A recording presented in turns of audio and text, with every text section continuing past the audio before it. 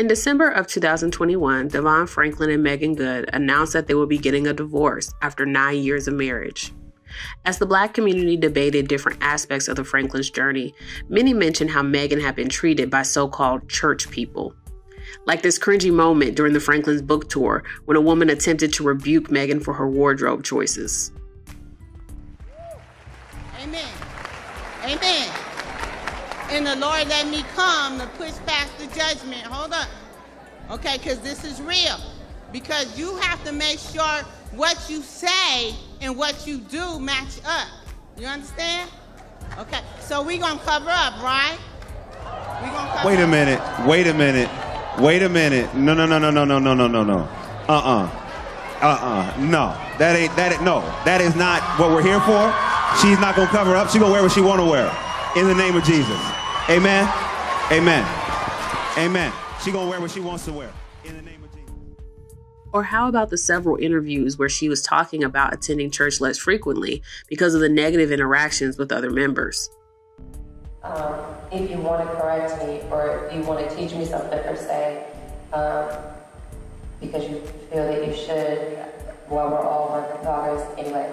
But it wasn't in love, you know, it was very, it was almost kind of like brutal attacks I was getting on my character, on my husband, on different things. And so I wasn't ready for that. And I think the first maybe 2.5 years that I was married, I stopped going to church. I mean, I still very much was in my Bible, and my relationship with God actually only got closer. But I stopped going to church places because I felt, even if I was welcome, I felt unwelcome. And I felt that the people who were supposed to love me the most were showing the worst kind of just like, you know, things being said or whatever. So anyway, it's been a progression in that sense. I did feel pressure at first, and I was like, Lord, what am I supposed to do? And I just felt the Lord telling me, I just need you to be you. Whatever season you're in, whether I'll have you change at some point, whether I never have you change, I need you to focus on me. I need you to see who I want you to be. I need you to understand that you're not for everybody. You're for certain people, and that's fine. It's confusing. After being celebrated as a talented Black actress by the Black community for years, why was Meagan treated so badly by church people when she married Devon? If her and her husband's book about abstinence was a bestseller, why did it seem like she never quite fit in to the culture of her readership? I have a few guesses. But first, a disclaimer. I'm not saying all people in the church were negative about Meagan or mean to her.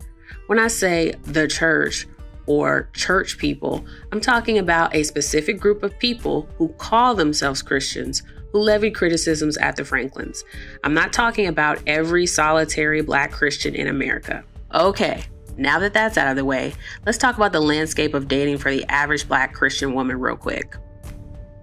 Within American Christianity at large, men are less religious than women.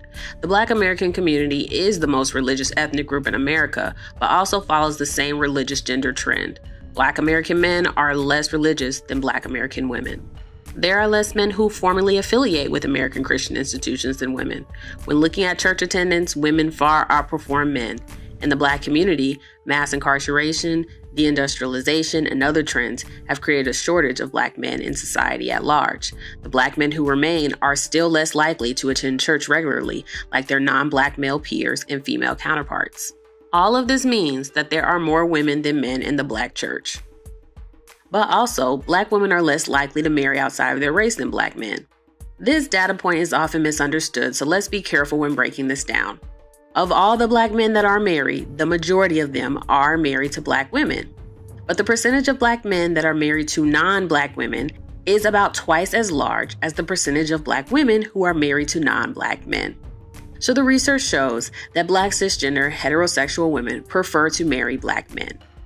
Furthermore, singleness theology leads women to believe that following a set of spiritual practices will make it more likely for them to find their God-chosen spouse.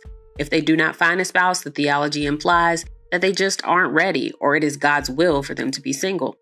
Singleness theology conditions women to believe that God decides who gets married, and that it's improper, perhaps even wrong, for them to take action to find a spouse. So what does this have to do with the Franklins and how Meagan Good was treated by the church? Well, women like Meagan Good challenged the church's culture about dating, relationships, and marriage. Since Black women are more religious and more active in the church, they are very likely to have been led to believe that their church attendance, spiritual devotion, and sexual abstinence are qualities that make them more likely to attract an equally yoked spouse. When a person like Meagan Good marries the church equivalent of the high-value man, it seems fundamentally unfair. How can God allow Meagan to marry a man like Devon when she has spent the majority of her life in an ungodly industry, elevated as a sex symbol? Those are not my views. I'm simply stating the mindset of some people in the church. Meagan has talked about having a close relationship with God and a strong spirituality before she met Devon. But for many church people, that is simply not enough. Instead of criticizing the singleness theology, which has conditioned them to believe that good results come to those who wait, they criticize Meagan instead. The other issue is that marriage is a status symbol in the church. Let's call it a luxury good. As the gender imbalance in church gets worse and marriage is less common in society, those who get married are elevated, whether intentionally or unintentionally. The magic of luxury items is the perception of scarcity. The idea that the item in question is not common justifies the higher price. Ever heard about how diamonds are actually the most common gemstone in the world?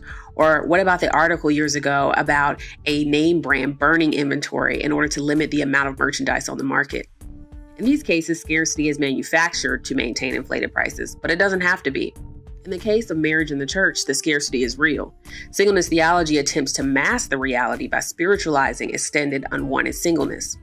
People are perversely incentivized to create arbitrary standards and guardrails that make getting married so theologically confusing and convoluted that fewer people are able to do so. This maintains a special status for those who are married. Meagan Good seemed to have skipped all the pseudo-spiritual prerequisites for marriage while continuing to subvert conservative mandates on wardrobe and behavior. Her ability to do so poses a threat to those who benefit from being a part of the married few and those who have invested years following all the rules of singleness theology.